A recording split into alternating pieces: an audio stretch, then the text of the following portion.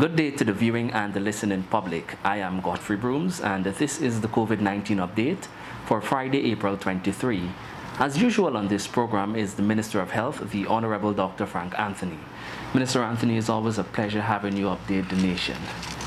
Minister, starting today's COVID-19 update, as of yesterday, what is the total number of persons that would have received the first dose of the vaccine, and how many persons are fully immunized?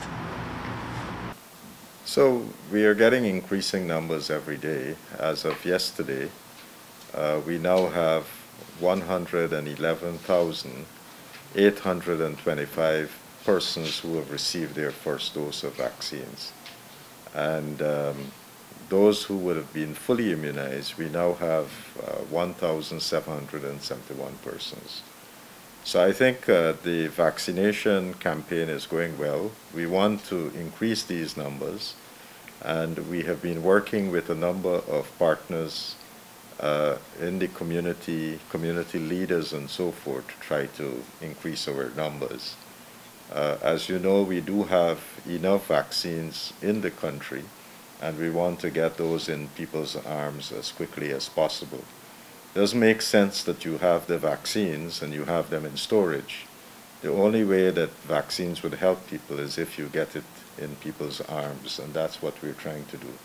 So any organization, business, NGO, faith-based, who want to partner with us, please reach out to us so that we can work with you to get the vaccines into people's arms. Minister, you rightfully said that we have a lot of the vaccines here, but in relation to the geography of Guyana and the topography of the hinterland, are every adult in the country, do they have access to the vaccines? They have access because in regions 1, 7, 8, and 9, we have special programs where our health teams are going into every village, and those who want to have the vaccines, we are able to give them the vaccine. So we have intensified our outreach work in these regions. Region 9 is one of the leading regions in terms of how many vaccines they have been giving out. And they have several teams in different sub-districts of Region 9 that are working simultaneously. Similarly in Region 1. In Region 8 and 7, they're posing some peculiar challenges because with Region 8, the mountains and so forth have been very challenging for the health team. Nevertheless, teams have been going out and reaching out to villages. One of the challenges that some of our teams have encountered is hesitancy in a few of the villages, but we are working on that. We are trying to talk to the church leaders, we are trying to talk to the community leaders, and hopefully we'll be able to persuade them so that the rest of the community would come on board and take the vaccines. Minister, after someone would have been administered the COVID vaccine, are they allowed to give blood? Yes, there's no contraindication that you cannot give blood. Our advisory is that after you have been vaccinated, if you want to give blood after 24 hours, that's okay. There's no contraindication.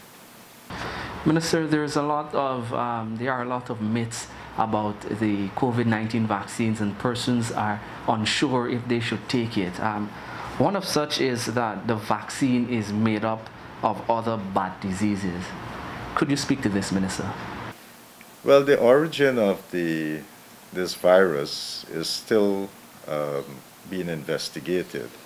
As you know, the WHO has recently sent a team to Wuhan, China, to investigate the origins of the COVID-19 disease. A report was published, but it's still not conclusive as to the origin of the disease. One of the theories that has been around is that the virus itself is one of those coronaviruses that affect bats, and that you had a leap from bats to human beings.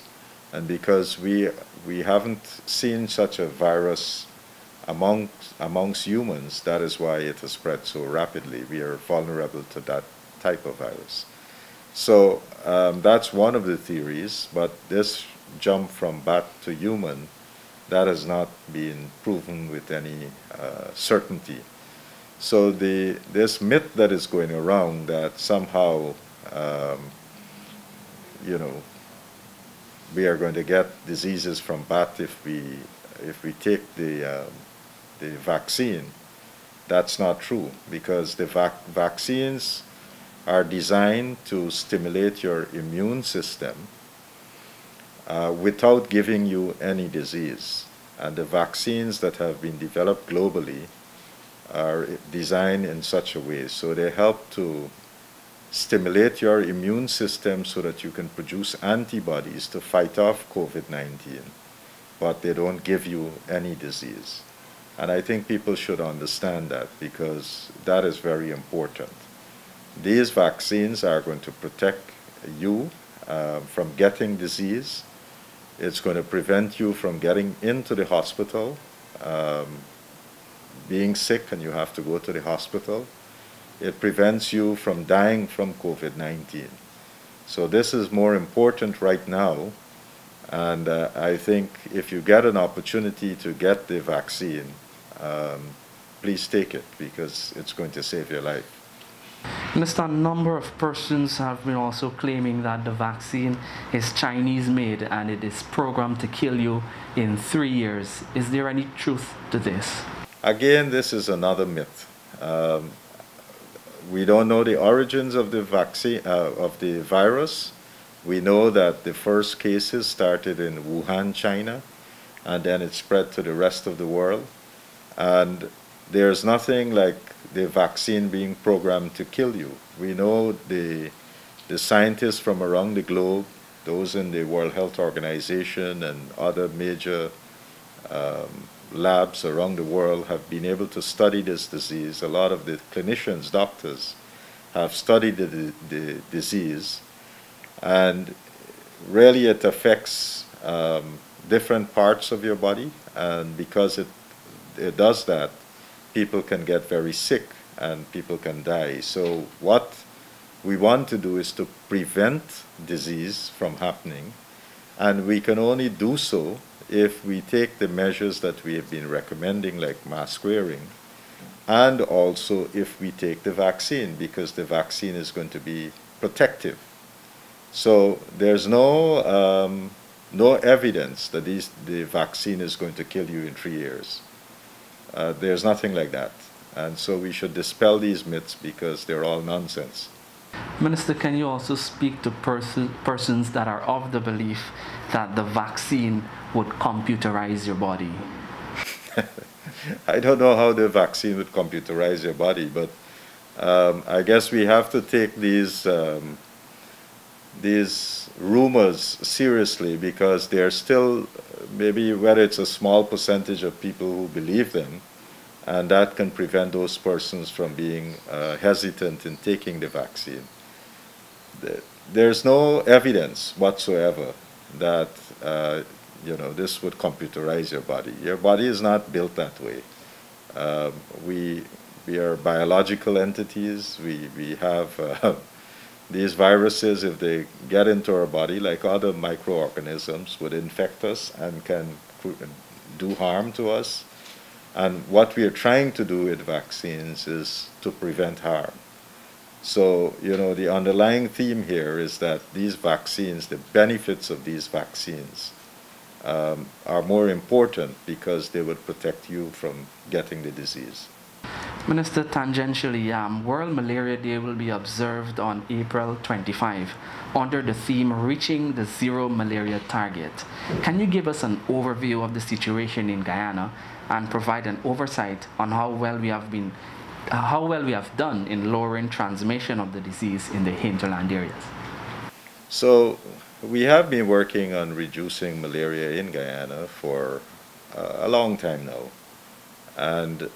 But what we noticed, while we probably would have had our lowest rates of malaria in 2015, we have noticed a steady increase in cases from 2015 onwards. So there have been about a 46% increase in the cases of malaria from 2015 to now. We are working hard to make sure that we can reduce these cases. Most of our cases of malaria is now in Region 9, 7, 8, and 1, and they account for about 94% of our cases. But because you have a lot of people who are going in from the coastland to do mining and so forth, we'll find a lot of coastlanders who, when they go into the interior where malaria is endemic, can get the disease. So one of the things that we want to do in terms of rolling back malaria and in keeping with the global theme of getting to zero is that we have developed a strategic plan that would go up to 2025. And in that strategic plan, there are a number of programs that we are going to set up in terms of how we are going to reduce the malaria in Guyana. Some of it would have to do with managing the vector, that is the mosquito, making sure that we can reduce the mosquito population. Then you have strategies that would help to prevent people from being bitten by mosquito. And you have strategies, of course, when people get infected with malaria, that we're able to treat them appropriately so that we can prevent them from dying from malaria. So there are a number of strategies, but prevention is the way that we want to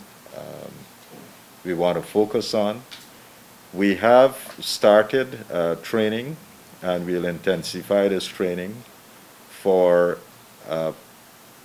persons in the community who would help us with rolling out of a malaria education program in regions 1, 7, 8, and 9. So we have started training for 120 persons in these different regions. From May to maybe June, we would start rolling out bed nets that would have been impregnated with insecticide. These insecticide would be on these nets. They can last for as long as 3 years. So if you're living in one of these areas where there's a lot of malaria and mosquitoes, and you use these bed nets, when the mosquito lights on the net, it would come in contact with the insecticide and die. So that's the strategy that is being used. The ministry, as of next month, would start distributing these nets into the regions that I mentioned. That's 1, 7, 8, and 9. And we have 95,000 bed nets that we'll be distributing. We'll also be working with mining camps that are in those areas. And we have bed nets and hammocks, because in some communities they use hammocks, not beds. And we have a combo that we are giving to people, which would be the hammocks and the nets. So that, again, if they're working in one of the back dams and they need to be protected, that they can use these bed nets and hammock to remain protected.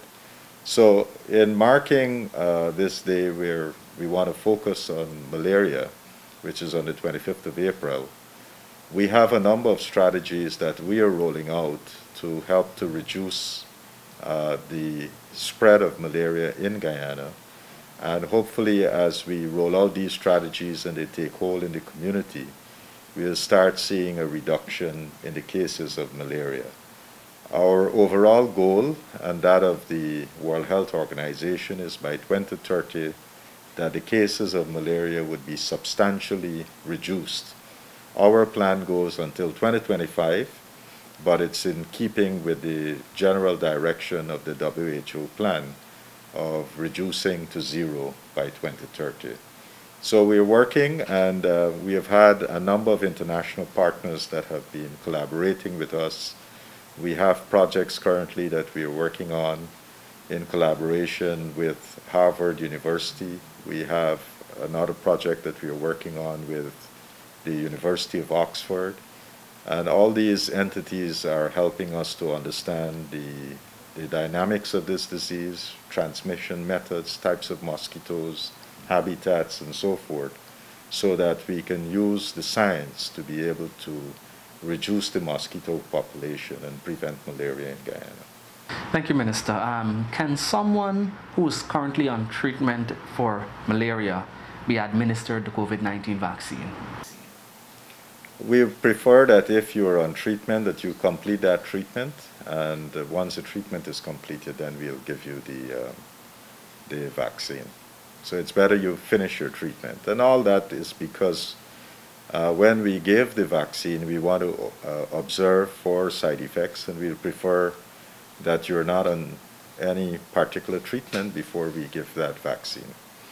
Now, that's not to say that persons with chronic diseases must come off their treatment. We're not doing that, right? If you're diabetic or hypertensive, you continue with your treatment and you can receive your vaccine. In the cases of these infectious diseases like malaria, we'll prefer you to finish your treatment that is ongoing, and once you finish your treatment, then we'll give you the vaccine. This has been the COVID-19 update with the Minister of Health, the Honorable Dr. Frank Anthony. For more information, you can visit our website at dpi.gov.gy and our social media platforms. Godfrey Brooms is saying goodbye for now.